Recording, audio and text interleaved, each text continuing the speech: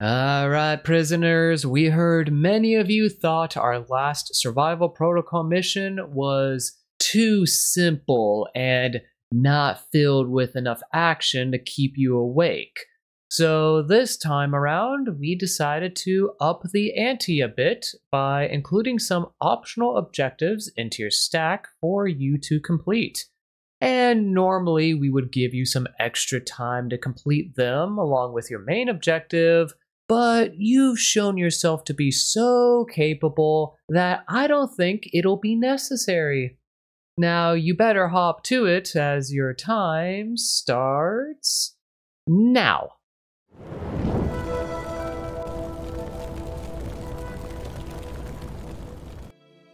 Hello everyone, Professor Scaly here, and welcome to the alternate R6C3 level guide.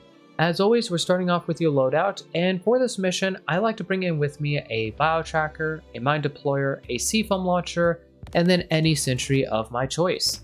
Reason why I like the bio tracker is pretty much the same as always, just being able to tag enemies with it, gathering information. Very few naturally sleeping enemies in this level, but there will be a lot of them coming after us due to the Warden Survival Protocol itself, so being able to tag them and deal with them a lot more easily or know what route they're taking to get to us can help conserve quite a few of our resources.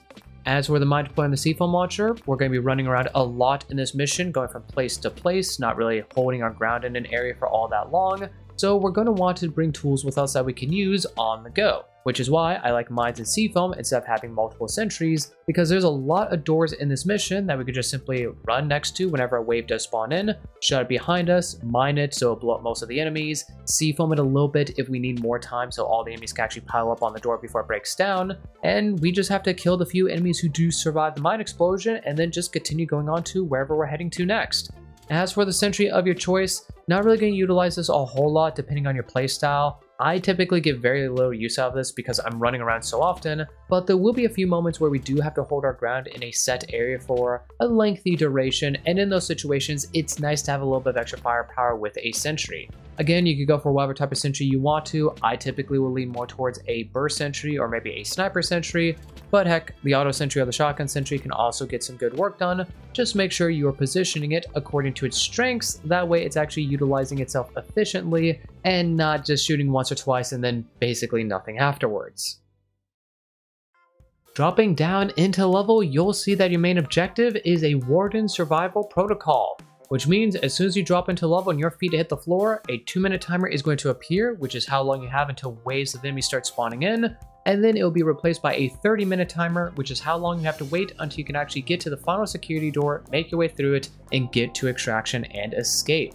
So how you want to play this level, there's a few different ways you could go about it, but I like to play the fast and efficient route. I want to go from point A to point B to point C, etc. until I complete all the objectives in the level and make it to extraction. When I play through this mission, I will just run from area to area as quickly as I can. If I see boxes or lockers on the way, I will take a little bit of time to open them up to see if they have resources or useful consumables like C-foam grenades or lock melters in them, but I don't really look in every single nook and cranny to try to find all the resources, as there's more than enough resources from start to finish in this level that you don't have to collect every single one of them.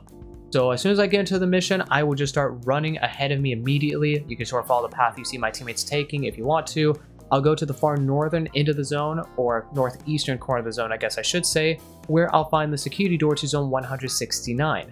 This door is going to have a full team scan tied to it, and once I get into there, I will just make my way sort of towards the northern end of the zone, where I will be able to find another security door, this one specifically taking me to zone 170. This door is going to have a full team scan tied to it, but is also a blood door, so after you finish the scan, make sure you place a mine or two on the door, then open up, fall back a little bit, deal with the enemies, and once you kill them all, you can then quickly head into zone 170. Now inside of the zone, in the southeastern corner of it, you will be able to find the bulkhead door control that is tied to the main and overload objectives. However, we do not have a bulkhead key yet. So I'll just make my way north a little bit and then go to the far western side, where I will find a security door to zone 171. This door is going to have a full team scan, and inside of that zone, you will be able to find a pretty fair amount of resources, so this is a good point to actually look around a bit and grab them, as well as your very first bulkhead key, which you need in order to progress further into the mission, even if you are only going for the main objective. So go around here, grab resources, get the bulkhead key, and when you're good, you can then go on ahead and leave, make your way back to the bulkhead door control, plug the key into it, and do the scan for either your main objective or for the overload objective. Which, if you're someone who's only interested in the main objective portion of this guide, feel free to jump to the timestamp you see on screen. Everybody else though, we're going to go up to the far northern end of the zone where we will find the bulkhead door to zone 305. When we get there, it's just simply an open door, no scary thing tied to it, and we could just go on ahead, head inside, and get started on our objective. And upon entering into zone 305, you'll see your overall objective is to find a specific terminal, which will always be in the same spot inside zone 305 itself, and put a special command into it. So once I get in here, I just make my way to the northern end where I'll be able to find a big room that has the terminal in it. When I get there, I'll usually shut my seafoam the door behind me, then I'll put the command to the terminal, which will cause a giant full team scan to appear. This scan is going to take quite a while to finish, so you will have to hold out here. Once you finish this scan though, your overall objective is completed, and it's going to do two different things. First thing is it's going to unlock the security door to zone 306. The second thing is it's going to initiate a tank error alarm. So every so often, I don't know the exact amount of time, but it's a pretty lengthy amount of time between waves, a single tank is going to spawn in and you have to deal with this for the rest of the level. So as soon as you finish the scan, grab any nearby resources if there are any, then go back to the security door to zone 306, which you can't possibly miss. And inside zone 306, there will be a fair amount of resources, a sleeping tank somewhere inside of the zone, which you might be able to avoid him or you might have to kill him, depends on exactly where your resources and your second bulkhead key is, which that's the other important thing you need to grab is that second bulkhead key. So I'll go into the zone. There are two doors we can utilize, so feel free to shut them, mind them, and seafoam them behind you, and deal with that tank as quickly as you can, unless if he's in the very far back into the zone, in which case, again, you might be able to avoid just leaving him alive and not actually killing him. But once you got to the resources and your second bulkhead key, it is time to skedaddle because you need to get going on with the rest of the main objective, because around this point, the infectious fog in the level might be rising up a little bit, which isn't too much of an issue as long as you're being fast and efficient. Another reason why I like to play quickly in this level when I can. Once you've gotten everything, leave this sector, go back to the bulkhead door control from earlier, plug the key into it, and do the scan for your main objective, and that will unlock the bulkhead door to zone 172. And since we're back to the main objective route, welcome back to those of you who jumped ahead to this moment. So at this point, we are now going to the security door to zone 172, which is just a little northeast of the bulkhead door control itself. This door is going to have a full team scan tied to it. People who are doing just a main objective run, I should also preface that there are doors along the main route that do not unlock until specific time intervals with that timer at the top of your screen. However, I do not know which of these doors it is off the top of my head, nor the time for it, because I pretty much only do prisoner efficiency runs, which if you go for the optional objectives, by the time you get to these security doors, they should always be unlocked and ready for you to open, aside from maybe the very last security door in the level. If you do happen to make it to a security door and it is not unlocked yet, I would just recommend look around, grab resources that are nearby, and then once you know the door unlocks, you could just continue further on into the level.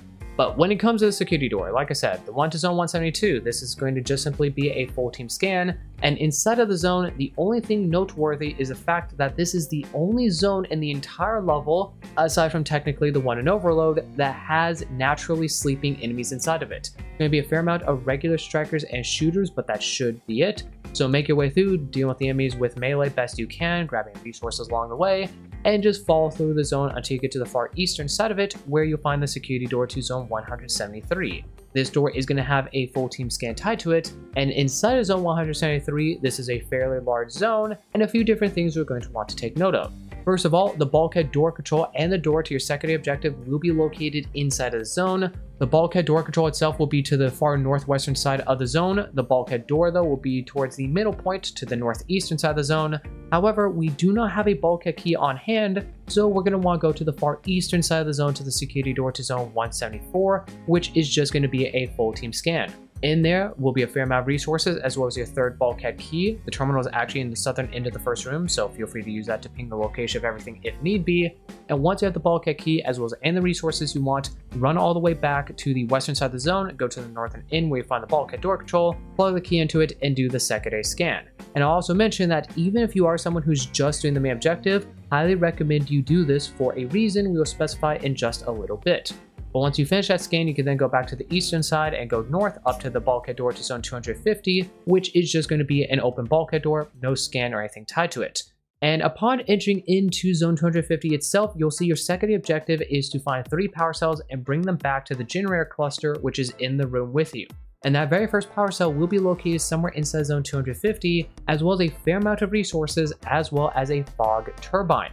And again, if you are only doing the main objective, I recommend you at least come into the zone, because not only can you grab the resources from in here, but this will actually unlock 2 other security doors later down the main route, specifically the ones to Zone 176 and Zone 177.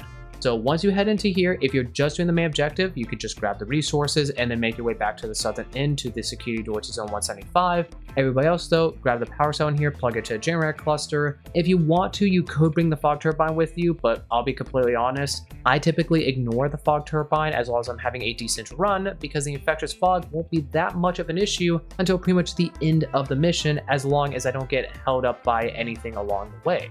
Once you've gotten everything you need though from in here, exit the bulkhead door and go to the far southern end where, like I said, you'll find the security door to Zone 175. This door is going to have a Class 1 alarm tied to it though, and as you can see with the map overlay, there are a few different locations enemies could spawn from, and the setup for this door doesn't really matter all that much. If you want to, you can have the outer doors shut, or you could just simply leave them open. What's more so important though are the 2 doors that lead directly into your room. These you definitely want to make sure are shut and mined. If you want to, go on ahead and C-foam them as well, just so everything from the Class 1 alarm itself will blow up, as well as potentially any enemies that might spawn in from the protocol itself if you happen to time it well.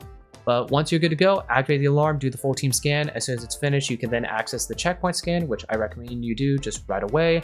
Once the scan is finished, it will automatically open up the door. Then you can head inside Zone 175 itself, and this is a fairly large zone, and in here there will be 3 different security doors. There will be a security door to the far west and to the far east, which would take you to Zone 176 and 177, which at this point you want to head into those areas no matter what type of run it is you're doing. Because if you're going for a main objective only run, you have a fair amount of time to kill before you can actually leave the level. So go on ahead and go into those zones and look around and grab resources, and also utilize nearby doors with your mines and C-foam to deal with the waves more easily. For those of you going for a prisoner efficiency run, you're still going to be heading in here to grab those resources, but also because the second and third power cells you need for your secondary objective are located in these 2 zones. So I usually go to the west into Zone 176, I believe is the one over there. I'll grab the power cell and then a few resources. Once I have them, I will leave and go back to the security door Zone 175 and drop off the power cell there. Then I'll make my way to the far eastern side of the zone to the security door 177. This door, just like 176, is just going to be a full team scan. Then same thing, go in there, grab the resources. Terminal is immediately at the beginning of the zone, so it's really easy to use this to figure out where the power cell and resources are. And once I have the power cell from in here, as well as the resources I want, backtrack to Zone 175 security door, grab the second power cell that you left from earlier, then just make your way back up north to the secondary sector. Now, while you're doing all of this, keep in mind waves of enemies are going to be spawning in, strikers, shooters, probably a few giant waves here and there, and you'll also have a tank or 2 you'll have to deal with by this point, which whenever you hear that tank roar in the distance, which you can tell it's it because it's quite a bit different from the regular strikers and giants you've heard up to this point, I just say look for a good area to fight them. Honestly, the hardest part about the second half of this mission is just simply dealing with those tanks, although if you're doing a main only run, you don't have to worry about them. And the best way to deal with them in my eyes is just get into an area where you have plenty of room to split up so you can actually shoot him from behind as he's turning around and trying to lick your teammates, but also try to stay near some doors, so if a wave of enemies happens to spawn in while you're halfway through dealing with a tank, you could quickly forget about the tank, run over to the door, shut it, mine it, C-foam it, and then you can let the mine deal with most of the enemies, and then just split up again afterwards and deal with the tank and try to kill it as quickly as you can. But going back a little bit, since we got a little sidetracked there, once you have both the power cells, again, go to the northern sector into the secondary area, Zone 250. Once you get in there, feel free to plug in both of your power cells, and once you do, you can leave immediately. Because this generator cluster is just going to cause the lights to go out, and then the level will be plunged into pitch black darkness for the remainder of it, as the lights will never come back on. But there's no alarm or even any scans you have to do in here to actually complete it. So as I said, as soon as all 3 power cells are plugged in, grab any nearby resources and make your way back down south into Zone 175. If you're going for a prisoner efficiency run around this point, you're probably getting pretty close to the timer at the top of your screen being at the 0-minute mark. In which case, you're just going to want to then go to the southeastern end of Zone 175, where you find a security door to Zone 178.